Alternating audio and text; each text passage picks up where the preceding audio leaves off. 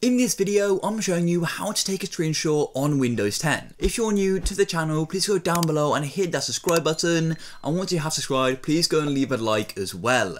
So I do hope you found this video useful. I'm showing you a quick guide and showing you two separate methods of taking a screenshot on your computer. So without any further ado, let's go and get into this. So I'm showing you two separate methods within this video. So one of them is going to be using keys on your keyboard to activate it, and the other is simply going and finding the application. So let's get into the first method. So what we want to do is simply come down to the search icon on Windows just down here and simply go and type in snipping tool, just like so, and then click on it, and then it's going to go and launch this page here. So what we want to do is simply go and click new, and then you can go and draw whatever you like. So if you want to draw on here and then minimize it itself, there you go, you then got that image.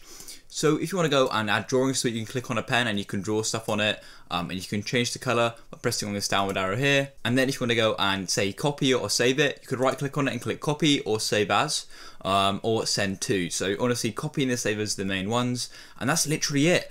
You can also go and use file as well.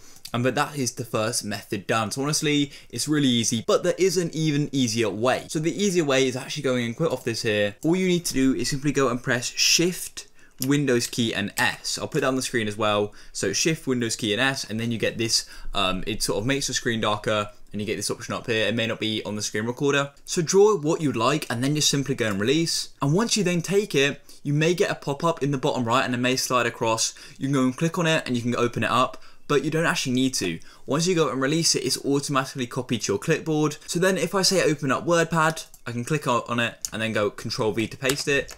That's in the picture I took, guys. That is the second method, and it is so easy, and there are two ways to go and take screenshots. If you found this video useful, please go down below and hit that subscribe button and go and leave a like. Have an awesome day, and I'll catch you in the next one. Peace.